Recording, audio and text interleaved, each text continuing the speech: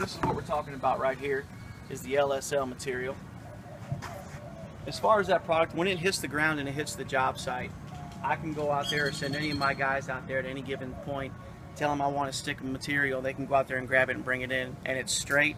I don't have to worry about it having a bow, having a check, being split. When I'm putting the material to itself, you have to adjust the pressure on your compressors and let that pressure come through a lot harder to set that nail. It's just so simple. If you do the mathematics correctly and you got a good framing crew that's used to using this type of material, you can work wonders with it and tie it into the structure above without a problem at all. Go with the top plate, just a conventional top plate. You're nailing regular lumber to this LSL, it grabs it a lot better.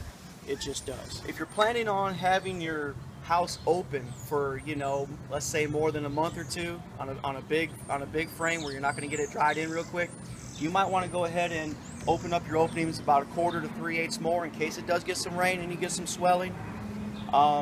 It will not pull moisture out of the air and swell up, but it will swell up upon moisture contact. This is such a crisp, good corner on there, and I can just run my plywood and it turns out beautiful.